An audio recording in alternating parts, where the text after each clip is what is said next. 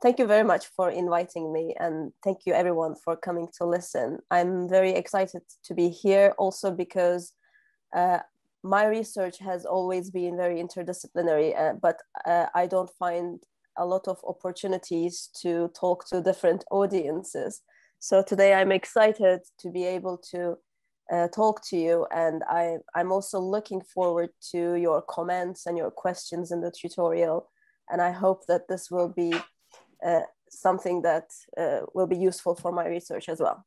So our lecture is entitled Diasporic Literature Between Adaptation and Resistance, Kamila Shamsie's Home Fire.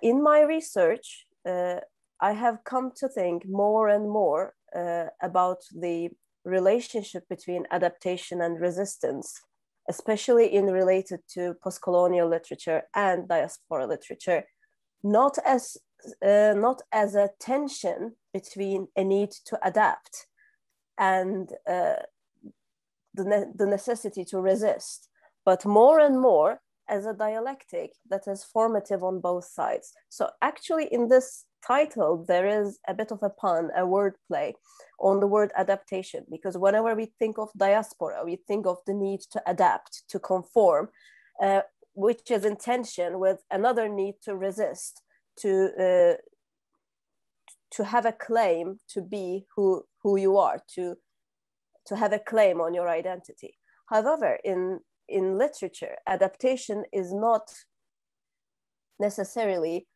a call to conform, to adapt to a situation, but it goes hand in hand with resistance, because it can be, and I hope to show in this lecture, that adaptation itself can be and is, for many writers today or many theater people today, a form of resistance itself. Sorry.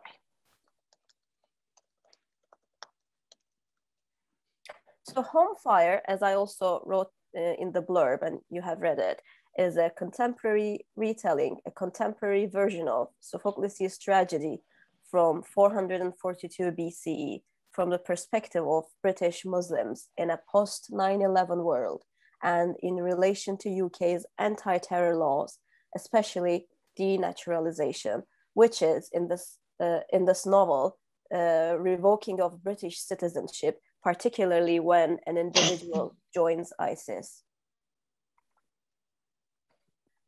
I wanted to remind a little bit of Sophocles' Antigone, and Antigone is the daughter of notorious Oedipus, who has been haunting modernity as well, not only antiquity, but also modernity as well.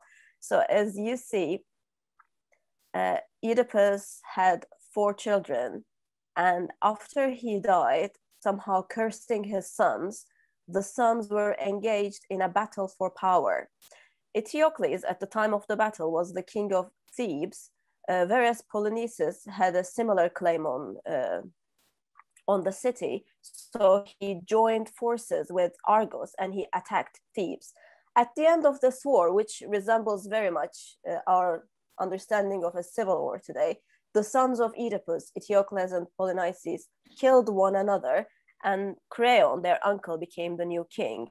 And he published an edict saying that Eteocles, as king, will be given what we would today might call a state funeral with full honors, whereas Polynices is a traitor and his body will be left to rot outside the city walls. So he wouldn't be admitted inside the city walls, and he would not only be admitted into the city, but also he would be refused burial. So as you can see, it's very easy to draw a parallelism between Polynices and all the people who are accused with charges of being enemies of the state today. So that's why in the epigraph of Shamsie's novel, there is an allusion to Seamus Heaney's version of Antigone called A Burial at Thebes, where he says, "The ones we love are enemies of the state." So this is where we start from in Home Fire as well. But what happened after this proclamation was that Antigone, one of the sisters, decided to bury her brother, did not obey the edict, and symbolically performed funeral rites on the body, and he was punished by Creon to be buried alive in a cave tomb where she could await her death. However, he was confronted by this wise blind seer Tiresias, and then in the very end, he tried to evade the dire consequences of his decision by giving the body burial and releasing Antigone, but he's too late. And not only has Antigone committed suicide in the vault, but also his very son and Antigone's fiancé, Haemon, has committed suicide next to her. And upon hearing her son's death, Eurydice, his wife, has also committed suicide. So what he is left with, Creon, in the end, is he is left shattered, all alone, having lost all his family. So Kamila Shamsie was proposed by a theater director in London, Jatinder Varma, to adapt Antigone to talk about the plight of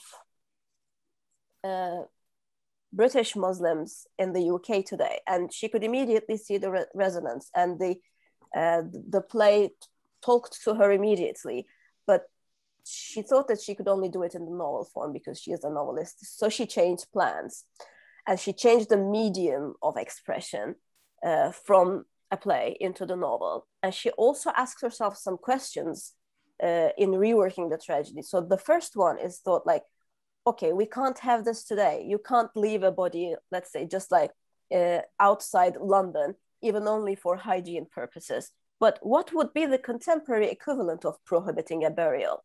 And then in thinking about the recent political developments, she said, like, what does this mean? It means to say, in life or in death, you have no claim over this land. And then she could see the resonance with the Home Office decision of revoking citizenships of dual nationals or naturalized citizens when they act against the interests of the United Kingdom and without a public hearing. So these people cannot even defend themselves. And so to be banished in life or in death. And secondly, she asked the question, as a diaspora writer herself, as an immigrant in the UK who had recently got her citizenship and was feeling more at ease, like she was maybe for a very long time, for the first time, she was feeling secure. And then in the news, there is this decision that, you know, okay, you're a citizen, but we have the right, we preserve the right to revoke your citizenship anytime. So there is this double-tiered idea of citizenship where some people are citizens forever, but for some people, they will always feel vulnerable at some point. It will always be contingent upon other things. So what she did is that she asked herself a question. She said, like, in all the countries that I have lived, there has been a time when we could evade unwanted consequences, but something happened, or something didn't happen. We kept silent. We didn't act when we had to act, and things really got out of hand. So how do we come to that moment when the consequences will be inevitable? What do we do or not do and keep silent so that we can no longer evade unwanted consequences? So the example of Creon, wanting to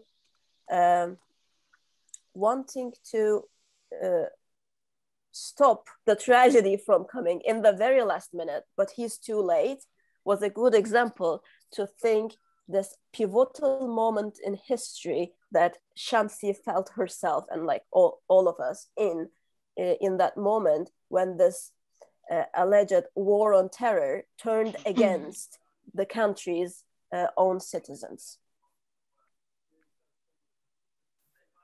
And how did she do it eventually in terms of the plot structure?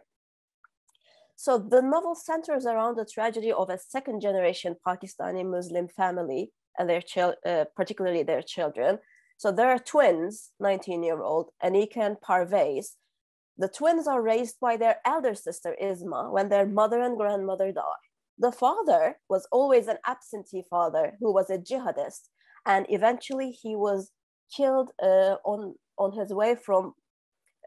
He was in a prison in Bagram, Afghanistan, and he was killed on the way to Guantanamo, and nobody knows exactly how. And recently, the brother Parvez has joined ISIS in Syria. So in the background, what Shamsie did to the story of Antigone is that in Antigone, you have this story of incest. And related to incest, you have a very strong feeling of shame in the background. So what Shamsie did is she took this sentiment of shame, but she didn't repeat the pattern of incest, because she found it not, perhaps a little bit at odds, or maybe a bit outdated concerning her own point of emphasis in the novel. So she replaced it with the story of jihad, who provides the family with a father who they are ashamed to tell the story of. So you still have this sentiment of shame, but in a very, very contemporarily politicized way. The novel uses free indirect discourse, which is sometimes confused with stream of consciousness technique, in which you just like jump into the minds of the speakers and you follow their patterns of thought. Free indirect discourse is kind of different. You have the perspective of one character. You have the character as a focalizer to your narrative, but you are not actually inside. You do not have full access to the interiority of the individual, but you have some form of access to the perspective of the individual.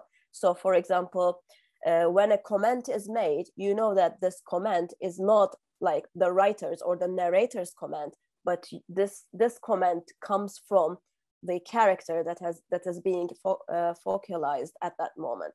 So we have 5 characters, and the narrative switches between their perspectives. The first, and these characters all correspond to a character in Sophocles' Antigone as well. So Isma is like Ismene, the sister with the common sense, but here she is the elder sister, not the younger sister. And after looking after and raising her siblings, she now decides at the opening of the story, she has taken the decision to live her own life. So she is leaving for a PhD in sociology in Massachusetts, US, but she is stopped for interrogation at the airport at Heathrow. So on page 1, immediately, we are in a very politicized environment. And the interrogation starts with like very strong racial profiling, and she is scared, she is anxious, she doesn't know if she will be allowed to board a plane. She knows that she's going to miss her plane, but she is not even sure if she will be eventually able to go. So from page 1, we are introduced into the anxiety the second generation immigrant feels because she belongs to a Muslim culture, and how events outside her have an effect on her immediate daily experience as well. And after she goes to the US, she meets Eamon, where she is a bit in love with, but then things doesn't work out. But she knows Eamon because his father is a Pakistani British politician who is a bit notorious in Wembley, and his family is also from Wembley, and that's where they know him. But they think that by assimilating into the mainstream British culture, he has somehow betrayed his own heritage, his own roots, for the sake of conforming, and has put them all in a vulnerable position by not siding with them. So Isma is a bit reluctant in her relationship with Aemon, which is exacerbated when his father, Karamat Lone, is appointed as Britain's first Home Secretary from a Pakistani origin.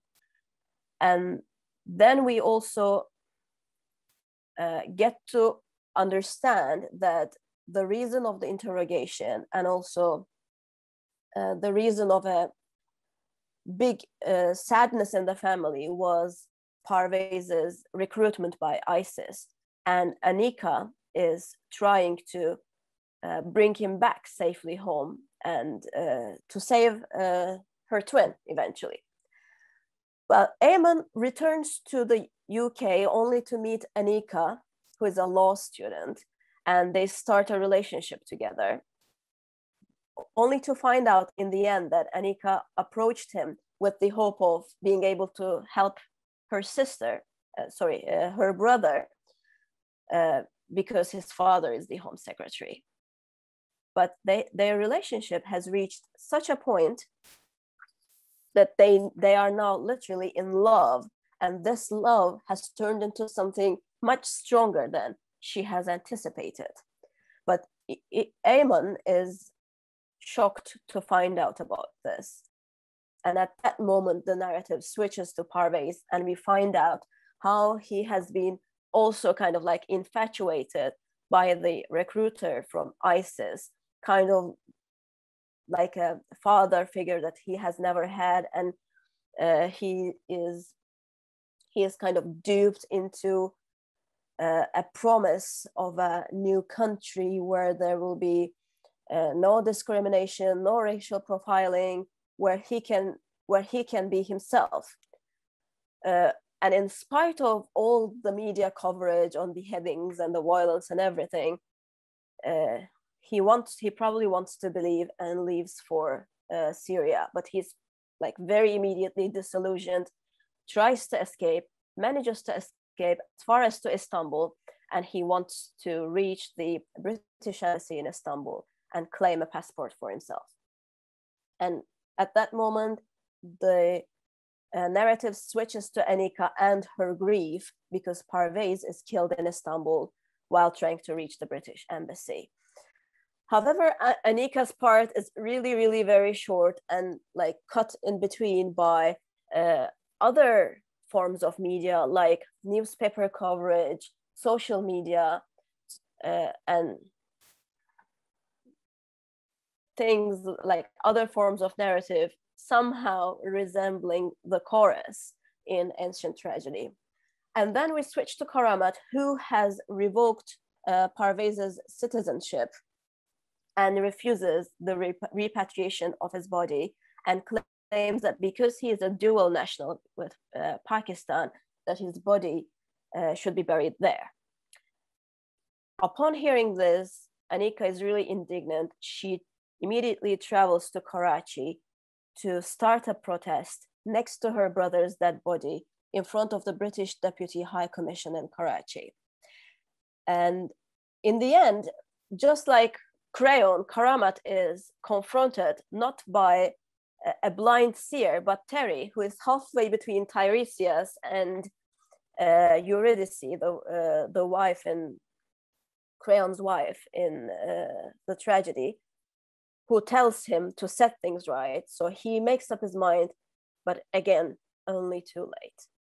Aemon turns up in Karachi to support Anika, but he is trapped by a man who locks a suicide vest around him. Anika runs towards Aemon, and the novel ends in the moment when there is this anticipation that the suicide vest will blow up, but the lovers just are locked in an embrace, and the narrative ends, leaving the rest up to our imagination. Now I want to switch to this politics of adaptation, of like adapting Antigone. So I wanted to start with a definition of adaptation. And I find Linda Hutchins' work, A Theory of Adaptation, very useful in that sense. So very, very briefly, she describes adaptation as an openly acknowledged and extended reworkings of particular other texts. And just like Benjamin said, storytelling is always, if storytelling is always the art of repeating stories, adaptations are also about how stories travel. They have this palimpsestuous quality about them. There is always this idea of the former text kind of haunting the newer, historically newer text, but there's also this intertextuality between them, this two-sided relationship that not only goes from like this originary text to the new text, but also backwards, informing, like, for example, in this instance, informing our reading of Sophocles' Antigone as well. So forever changing both. So I think this idea of plurality of texts, this intertextuality, brings about a non-hierarchical quality. And Hutchin also says that in adaptations, there's always a creative and interpretive act of appropriation and salvaging. So when I think of adaptation, I generally set it aside from appropriation, because appropriation kind of has this idea of this originary text that is somehow more privileged hierarchically, that informs on the adaptation, and also it is somehow forced to conform to new rules. So I think it is very restrictive in both the adapted text and the adaptation itself. But the salvaging quality that is at play in adaptation, I think what happens, especially in adaptations that have a political agenda.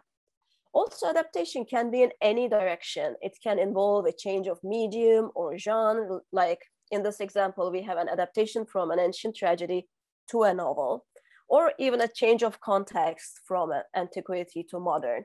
And also, like, parodies are also forms of adaptation. And much has been written on post-colonial adaptations of Greek tragedies, which I think Shamsie's novel is one of them. And these post-colonial, what I realized as in my research is that, like, most of these post-colonial adaptations are also works of diaspora literature. And playwrights and authors rework Greek tragedies to comment on their own political presence, because they find a political relevance with their own contexts. And the first question that emerges when somebody writes an adaptation from a post-colonial perspective is, why do you adapt a canonical tragedy, especially from the Western canon? So the question is, can adaptations decolonize the classics? Can adapting classics be a subversive act in itself? Or is it like Audre Lorde's famous question, will the master's tool ever dismantle the master's house? Can you, with a work from the Western canon, ever serve a revolutionary act or something? So the first question is the Western canon. But what happens is that post-colonial writers generally do not see Greek tragedies as parts of Western canon. So post-colonial writers who adapt Greek tragedies scrutinize and counter the Eurocentrism at play in the West's appropriation of ancient Greece as their own cultural property. Well, the Western canon itself is a quite recent invention, but it's also a carnivore that will appropriate anything that serves its self-image. So today, when we say the Western canon, we not only find the Greek classics, but also Russian novels or women writers who hadn't been canonized before, much of post-colonial literature, etc. So we can expand these examples. And also that the Western tradition somehow canonized Greek tragedies does not mean that they cannot have resonances outside the West. Indeed, in the colonized world, they were even like, during the colonial education system, they were somehow seen free from colonial stigma because of their somehow like strange un-Englishness. And many theater practitioners preferred Greek tragedies over British tragedies. Like, for example, they wouldn't adapt Shakespeare because they saw, well, of course, there are many exceptions to this, but that there, especially in Africa, there was this idea of a rejection of British literature, but somehow Greek tragedies, because of this feeling of un-Englishness, were somehow seen as a exception. And also, even though they were part of the colonial curricula, they were not equated with works of British literature. Likewise, Kamila Shamsie says, I don't think Antigone is part of the Western canon. And to support her argument, she says, you know, this myth has traveled to India long before the British Empire, during the time of the Indo-Greek kingdoms. But even if it didn't travel, I think this questioning of the Western canon is in itself like the decolonizing Greek tragedy, like a decolonizing Greek tragedy movement is an important aspect of many post-colonial adaptations. So another work I find very useful is The Politics of Adaptation, Contemporary African Drama and Greek Tragedy by Astrid van Weyenberg. So I tried to summarize what are the possible politics at play in adaptation. So in this work, van Weyenberg does not try to determine the politics of adaptation, but she talks about possible politics that might be at work. So she says, okay, writers turn to Greek tragedies to comment on the political present, and by offering Greek tragedy as theirs, they also undermine Eurocentric claims to ownership and authority. And also, adaptation is not a historically linear and unidirectional relationship in which the pretext remains an authoritative source that somehow oppresses the new text. But we can think of it, we can think of all these texts as constellations in which different texts, contexts, and traditions relate to one another non-hierarchically and simultaneously. And Greek tragedy has been part of the colonial education's colonial curricula, and in the past it was used to legitimize British dominance, that's true, but this also means that these works are not external to these authors' cultures, but they have been part of their education, and hence they are part of their own culture as well. One theory about adapting canonical works is the idea of canonical counter-discourse, coined by Helen Tiffin to refer to adaptations as primarily as ways of writing back to the empire, as anti-colonial strategies, and dismantling Eurocentric literary hegemonies. So how does the canonical counter-discourse work? So by rewriting the characters, the narrative, the context, and or the genre of the canonical script, it provides the author with another means of interrogating the cultural legacy of imperialism and offers renewed opportunities for performative invention. These are not, however, so this is also what Shamsie does in a way. These are not, however, strategies of replacement. There is no attempt to merely substitute a canonical text with its oppositional reworking. Counter-discourse seeks to deconstruct significations of authority and power exercised in the canonical text to release its stranglehold on representation and, by implication, to intervene in social conditioning.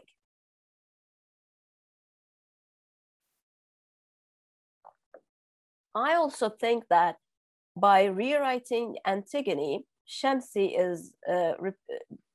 is also engaged in a similar gesture.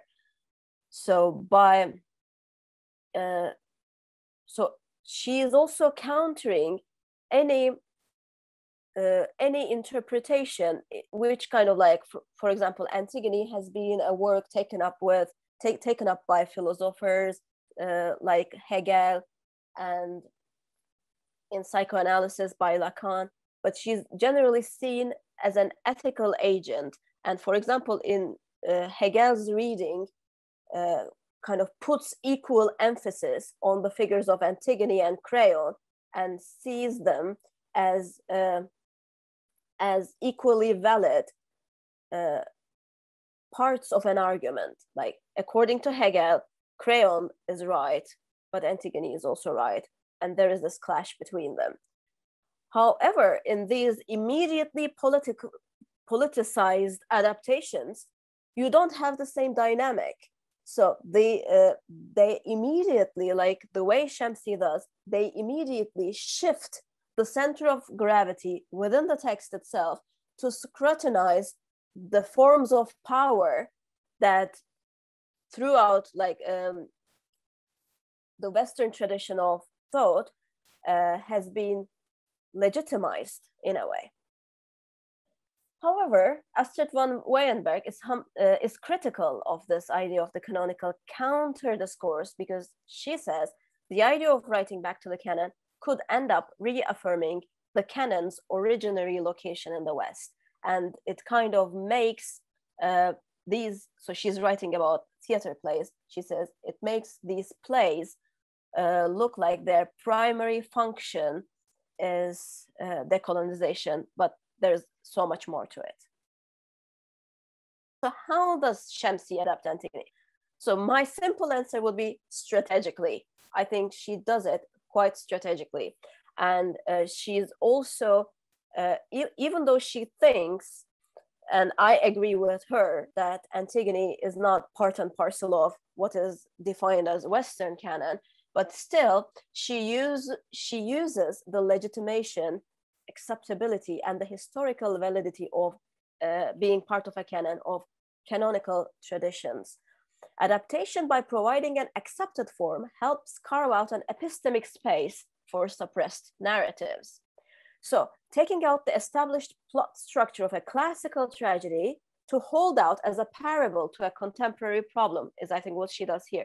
So she uses Antigone as a parable to scrutinize what it means to be a citizen and to belong in the UK today. And by doing this, she immediately changes the rule of the game, as I said, by shifting the center of gravity within the text. So she is not just updating or modernizing Antigone, but she is definitely changing the central conflict or problematic at the heart of the tragedy. So instead of the simple burial issue, we now have another question that is equally relevant here.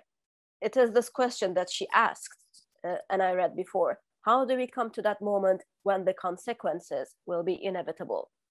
So this adaptation provides Shamsie with a tool for resistance in the discursive field. So to go back to the politics of the novel, the starting point is Theresa May's sentence, "Citizenship is a privilege, not a right." So in the novel, there is a Pakistani Muslim Home Secretary, Karamat Lone, as like he is a Tory politician, and the novel was published in 2017, and it was quite, in that sense, foreshadowing the appointment of Sajid Javid in 2019, who revoked a lot of citizenships. I can show you the chart that shows that the radical increase in the number of revocations between 2016 to 2017, and by the time of Javid's appointment, the numbers were much higher. And also, I'm sure you have talked about this a lot during the semester, but he has also revoked Shamima Begum's citizenship. And as you know, so I have put 3 recent news articles here. So the one about Begum, I found it, well, I could spend another hour talking about this news in the Telegraph, because it says, exclusive pictures, Shamima Begum seen in Western clothes as she seeks break with IS past. So we could spend a lot of time talking about this, but I have to stick with Shamsie. But I have to say that she has been a source of inspiration for her novel, and she has actually written about her in The Guardian as well. Another recent news was the UK considering sending not only the people whose citizenship status they have revoked away in their neo-colonies, but also asylum seekers abroad to be processed, just like they are sending their unwanted plastic outside the UK and Europe. So I think it kind of corresponds to an idea of a very disturbing, actually, idea of a human waste and an understanding of somehow what I might call neo-colonial dumping. So in the novel, it finds expression in two times. When Karamat, as he is drinking his coffee from a paper cup, he sends the paper cup flying in the direction of the rubbish bin. It hits the rim, bounces up, plummeted into the receptacle, and then he thought, take out the trash, keep Britain clean. So it's really significant, because at this moment he's thinking of the revoking of citizenships. So at that moment, he immediately associates the process with keeping Britain clean. And then Anika's cousin accuses Anika of creating a scene in Pakistan. And then at that moment, he says, and then your government thinks this country can be a dumping ground for its unwanted corpses. So when citizenship becomes a privilege instead of a basic human right, it creates a human waste to be transported to neo-colonies, I said. And this starts from its former colonies and extends to what they call poorer countries or developing countries, or whatever euphemism they like. And for example, Turkey, my country of origin, has already been serving as a limbo for asylum seekers today. And I cannot imagine how worse this condition could get. So now I want to move on to diasporic themes in Home Fire, who might be more of an interest for you. And this discussion around citizenship opens up the question of belonging that we see a lot in diaspora literature. So there's a lot of border crossing. It starts in Heathrow Airport, goes to Massachusetts, US, then back to London, then from London to Istanbul and Raqqa, and back to Istanbul, back to London, and then to Karachi. And all the characters are second or third generation immigrants. Almost all of them come from British Pakistani origin, except Ayman, who has a father who is a British Muslim, but also a mother who is an Irish American. So what is home in Home Fire? It's not just the central theme, but it's the central problem. The photo you see in the slide, well, the illustration that you see in the slide is from the time of the World War I, and the name Home Fire comes from the song Keep the Home Fires Burning during World War I, referring to the role of women to make sure that the homes stay where they are in working conditions, so that when their men return, they find that they are welcomed back in their homes. So this is quite ironic, because in Shamsie's novel, we do not have this. Instead, we have a home which is on fire, metaphorically ablaze, burning down, on the way to being extinct. The women in the family can no longer wait for their men when they go abroad to fight their jihadist wars. And it's also ironic that the novel opens with the theme of a loss of home. So, as I said, the novel opens with the loss of home, Isma going to the US, letting out the family home to be able to pay the mortgage. And the twins are kicked outside, basically, and they have to stay with their neighbor. And even though their neighbor, Auntie Nassim, is very welcoming, it's still not the way like it feels in their own homes. But there is no way that they can financially sustain their new home. So for it starts with financial reasons, their loss of home. And then the questions that arise from this idea of a loss of home, that is also very characteristic of diaspora novels, is that where do these characters belong? Where is home? Do they have a place of origin to which they can return? Are they, as Karamat Lone claims, actually Pakistani, a country where they have never even visited in their lives, and they just happen to have an identity card, and culturally speaking, they have no idea, they have no feeling of belonging. Or another question, can they relocate in a new home, in somewhere new, like Isma does?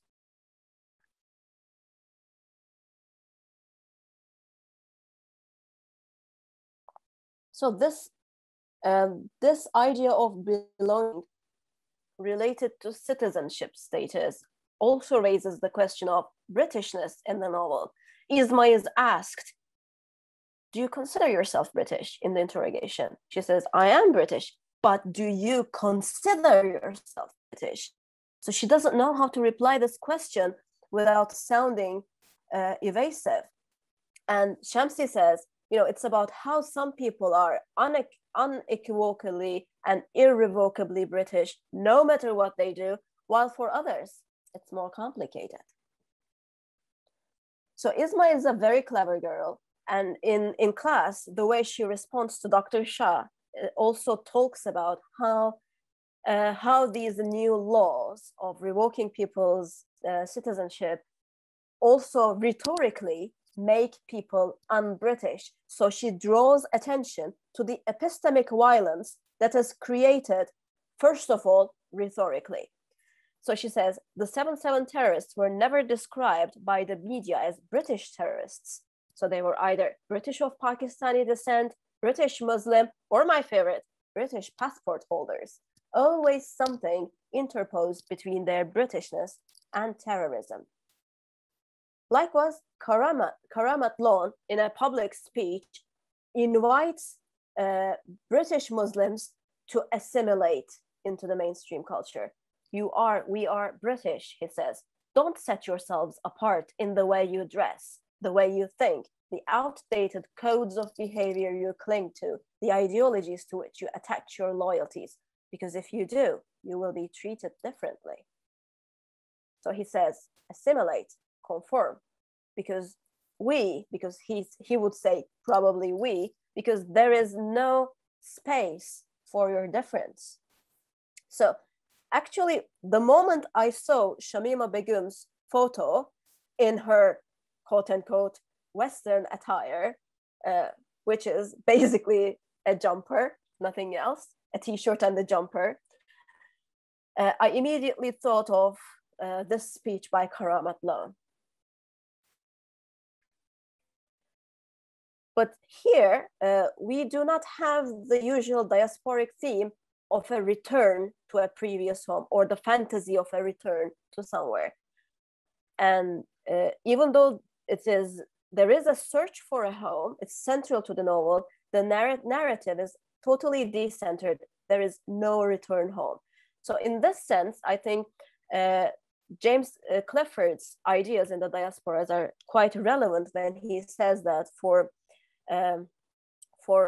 Asian immigrants, it's not generally shaped by the idea of a return back somewhere, but it's more decentered. It's more about creating diverse communities wherever they are. So Clifford says, the transnational connections linking diasporas need not be articulated primarily through a real or symbolic homeland. Decentered lateral connections may be as important as those formed around a teleology of origin or return as a shared ongoing history of displacement, suffering, adaptation, or resistance may be as important as the projection of a specific origin. So this is, I think, what we have here. But in Home Fire, we also see the characters, especially the sisters, insistence on their difference and claim to a right to a home. I could talk more about this, but I don't want to miss out on other parts, so I'm moving on. So this search for a home and disillusionment, I said, is central. But where do they belong? My own answer to this question is that maybe they belong in the UK, but their loyalties are not devoted to even a country. I think it lies more in smaller places. So instead of a country, not even a city, I think it's like their very family home on Preston Road, Wembley, in the north of London. So it's that particular. I think loyalty lies in smaller scale in Home Fire. It lies in the family, it lies in the memory, it lies in the individual, it lies in the body. But they look for a home. So Isma tries to start a new life in the US, but she cannot even afford a home that she would like to have. And the home that she finds only reminds her of the surveillance that she went through in the airport. Parvez tries to find a new country. So he is duped by the promise, something like a promised land, but he's totally disillusioned immediately. There's Auntie Nassim's house, but you're just a guest there. You don't belong. It's temporary. And Anika looks for a home in the person of Eamon and his Nottingham flat. Similarly, Eamon looks for a home in Anika and the cultural heritage that he is being denied by his father. But they are also denied to realize this potential because of the unfolding events. The Karamat Loan's family home is the only home in the novel, perhaps, but it is also after his appointment as a home secretary, he is also losing his home. There is increased security. There is a panic room. The trees are being cut for security reasons. And I think Karamat Loan's home in Home Fire is very much a metaphor for the country. After all, he is the home secretary, and his home is like a projection of the country's state for the sake of increased security. What the country at that moment is giving up is just like the Loan family to giving up their feeling of belonging, their homey feeling, their feeling of maybe not state security, but their feeling of being safe in their own skin.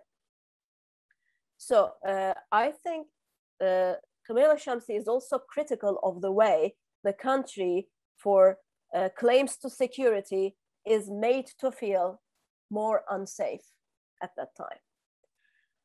As opposed to all these places, there are also a lot of non-places, which are also characteristic of diaspora narratives. You have airports, you have interrogation rooms, you have, for example, Istanbul is as a transition point and not as a local in itself. The British consulate in Istanbul or the High Commission in Karachi, these are like idealized places, like a country that you cannot reach, that is supposed to be there, but you cannot enter. It is like there is always a denial at work.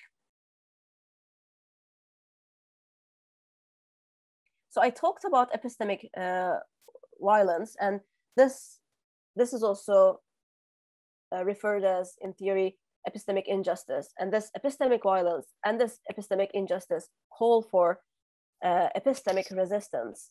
So why can't there be any reconciliation with the home on fire? Why can there be no return to the Preston Road home? Why cannot things work out? I think Home Fire tells us that the injustice the characters are facing here are largely initiated by discursively by a system that denies their authentic existence as themselves. There's this part of racism that gives no discursive space for their own experience of Britishness, that also James Clifford talks about a different experience of Britishness, but there is no space within the boundaries of the novel, and they are only asked to conform and assimilate. And there is this theme of cruelty, which Anika calls unforgiving, that it doesn't only reject Parvez as a so-called terrorist, but also the system stigmatizes the whole family and Muslim community at large, and nobody feels safe. Their narratives are suppressed, and they feel like second-class citizens, and displacement becomes the outcome of resistance to such violence. So Gayatri Spivak was the first person, I think, to talk about this aspect of imperialism, epistemic violence. And she said, like, you know, in her very, very famous Can the Subaltern Speak, she says, never a problem of if they could speak. The problem is who would listen. And more recently, Miranda Fricker wrote about epistemic injustice. In injustice, that is distinctively epistemic, consisting in a wrong done to someone, specifically in their capacity as a knower. So testimonial injustice refers, for example, when Isma is in the interrogation room and asked, "Does this jacket belong to you?" Meaning, did you steal it? So her testimony is not given credibility because of who she is.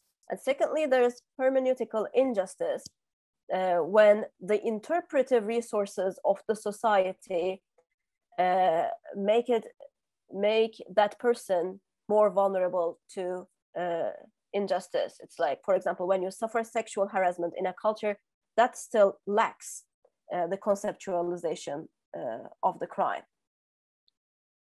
So as I said, in Home Fire, there are many, many instances.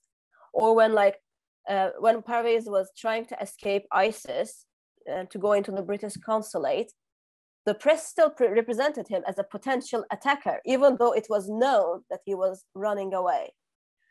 Or just because she was having a relationship with Ayman, Anika's whole testimony and grief suffers from a credibility deficit. And when she, like in the middle of her grief, with her brother's dead body in front of the British High Commission in Karachi, the Home Secretary watches her from his screen and he thinks she's trying to impress the world. He refuses to acknowledge her grief. So Jose Medina also writes about the epistemology of injustice and resistance, and he says epistemic injustices call for epistemic resistance. So finally, I propose to read Home Fire itself as an act of epistemic resistance. By refusing to conform to the discourse imposed by the state and insisting on preserving their own difference, Anika and Isma, in their own ways, I think, perform acts of epistemic resistance. And this is also a modern take on Antigone's speech acts. So what Antigone does in Sophocles' tragedy, she does not like literally bury her brother, but she symbolically buries her brother by pouring some dust on the body and, in ancient Greece, pouring libations as part of the funeral practices. But then what more she does is, Judith Butler writes at length about this in Antigone's Claim, is that when she is addressing Creon, the king, she says, Creon says, "Do you accept or deny that you did it?" And she says, "I don't deny anything." So for Butler, Antigone's resistance and Antigone's rebellion primarily lies in her speech acts. So she discursively fights back Creon. So I think in Home Fire, the alternative discursive space opened up by Anika and Isma is a similar instance. But even though, just like Antigone, Anika rejects her sister's help, here I think they are more united in spirit, as Isma prepares to leave in support of her sister, just to be on her side.